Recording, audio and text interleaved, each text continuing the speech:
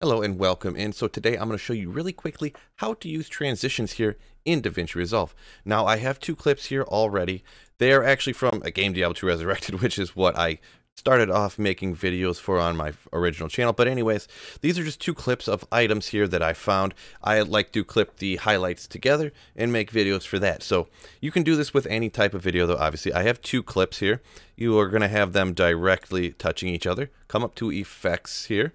And under the toolbox, you will see video transitions. Now you can pick from any of these generic ones at the top. There's these other ones here.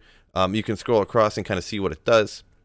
We're just going to take the square iris. You just click and drag it down, and you drop it right on the middle. Now, if it will not go on the middle, sometimes it'll go on the just slightly to the right or to the left of the middle of that two clips coming together. Sometimes that'll work and look okay. Sometimes it won't. You might have to cut some of the clip down. We'll go ahead and get that transition.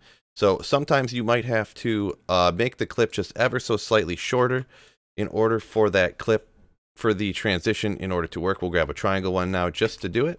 And you can see, whoop, there goes that transition right there. So it's that easy. Just drag and drop that transition right on where two clips come together.